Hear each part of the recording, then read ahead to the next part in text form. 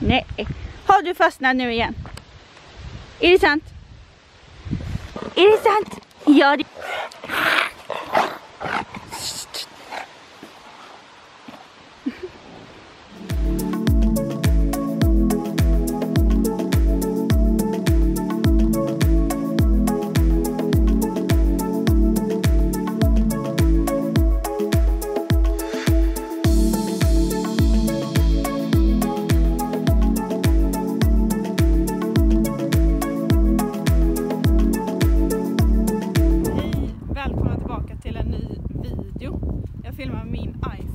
Ljudet är väldigt dåligt, det blåser ju hur mycket som helst, men nu går jag åt rätt håll så jag hoppas att det ska gå bra.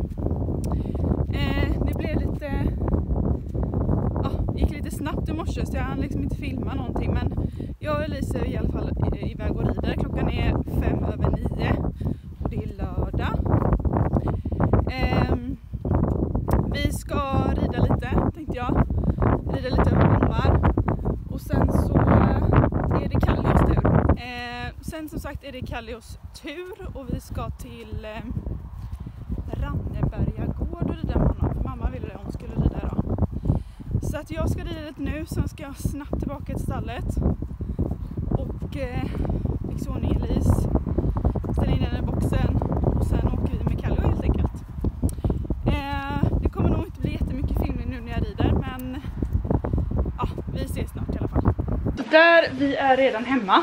Ni får ursäkta min stress idag, men Elise har fått mat och hon har blivit avsvampad. Så nu är det då som sagt Kallios tur. Vi ska åka till Ranneberga. Ridpasset med Elise gick väldigt bra. Vi red väldigt snabbt och effektivt pass. Så vi red ungefär 30 minuter exklusive framskrittning och avskrittning. Och vi red lite över galoppbommar. Och hon har en tendens just över galoppbommar så länge på marken att hon, när hon landar så blir hon lite spänd och så börjar hon liksom galoppera på lite mer framåt istället för att slappna av i halsen då.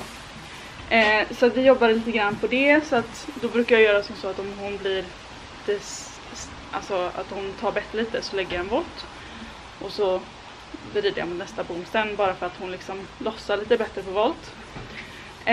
Men sen gick det jättebra, hon fattade grejen så det var nice. Men nu ska jag som sagt in och hämta min frukost. Klockan är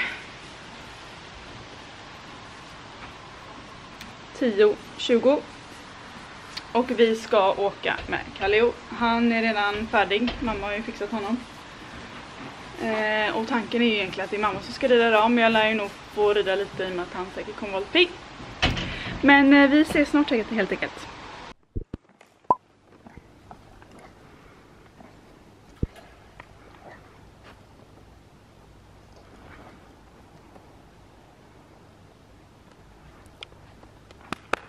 Inte ofta du får åka med på sånt här, Kallio? Nej. Det blir jag som får rida istället. Brukar sluta med det. Så yes, hjälmen på. Handskarna ska vi ha. Och hästen har vi där. Och hästskötaren som vanligt. Du är hästskötare fast du egentligen inte ska vara hästskötare. Nej, men jag ska rida sen. Mm. Ja. Kallios outfit. Ridskola-outfiten. Men titta här, de här stigbyglarna. Jag tror du börjar ett par fena stigbyglar, mamma. Sen har vi svart sadel och brun, väldigt ljusbrunt träns. Och bruna skydd. Ja, fint. Men du är rätt ren i alla fall. Mm. För er som inte har förstått det så var det här som jag fotade för Polly Queen. Jag kan lägga in lite bilder om ni har sett dem. Så det här är Ranneberga gård, ligger på Tjörn. Superfint ställe. Ljus och fint ridhus. Perfekt underlag. Tips. Ja, ska vi rida? Kommer ni till?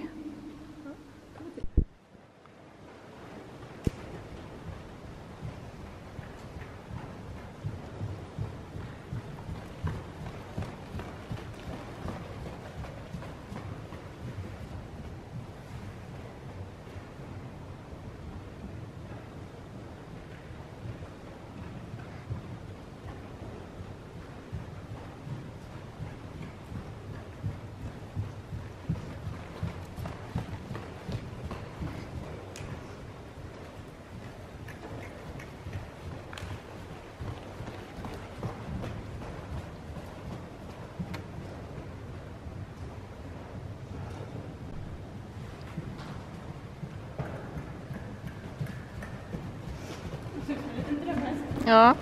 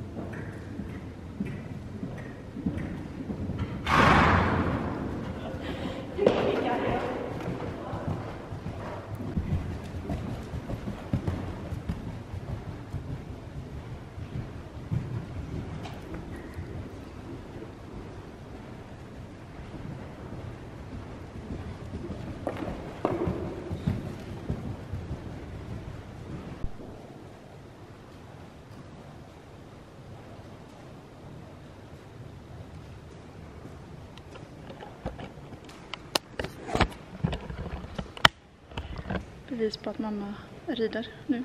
Efter att jag har ridit. Jag var tvungen att säga det. Hej, jag är tillbaka från... Eller, jag är tillbaka. Jag är hemma. Jag har, som ni ser, sminkat mig. Så nu är det jävla skillnad på hur jag såg ut innan med fett hår och svettig och så. Men jag ska iväg på en överraskningsmiddag. Så det är därför jag är så sminkad. Och jag tänkte bara avsluta videon för idag. Om man säger, imorgon så ska vi faktiskt åka och kolla på en valp. Så förhoppningsvis kan ni hänga med på det om jag får filma. Så det ska bli lite spännande. Så att häng kvar helt enkelt. Ja, vad jag ska säga. Jag har precis skrivit ut min Instagram att använda ett konto som använder mina bilder på Elise. Eller använder en bild, men använder andras bilder också. Och så svarar han att han lägger ut dem för han tycker att de är fina, man bara ha. Fast jag bryr mig inte, det är mina bilder liksom. Det här är hans konto. Det är som intresserade, Elise är där också, ser ni. Men ja, jag har som sagt bett honom att ta bort bilderna. Och nu skriver en följare. He did the same with me. Så att ja, jävla stolpskott. Han har uppenbarligen inte fattat att en person som tar en bild äger det fotot. Så kan det vara, fatta. Men ja, jag hoppas att han blir lite rädd. Jag skrev att han kommer, eller alla mina följare kommer rapportera. Och sen är det så här, alla följare kommer naturligtvis inte rapportera honom, men en del. Och jag brukar ändå få väldigt mycket hjälp. Så vi får se vad som händer. Men nu ska jag dra mig och vi ses helt enkelt imorgon när det är dags att åka och kolla på den här valpen.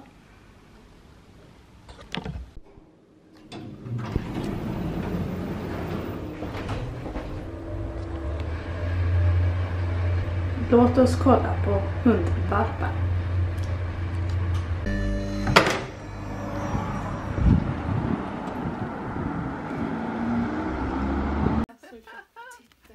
Kolla på dina vita, så fina. Jättefin. Ja, den är också jättefin. Åh, tack gott. Filma lite. Det finns ju ingen som har gjort det. Men syrran sa det att det var du som sa det. Det var jättesnyggt. Jag börjar förbereda för att göra ute i hagen som ett par veckor och de liksom är ut lite, inte dygnet runt, men alltså får börja få vara ute och leka lite. De har inte ens fattat att de ska gå och kissa på tidningen, utan de bara kissar där de... Så nu har vi varit och kollat på valpen, eller valparna, men vi ska ju ha en valp då. Så jävla söta.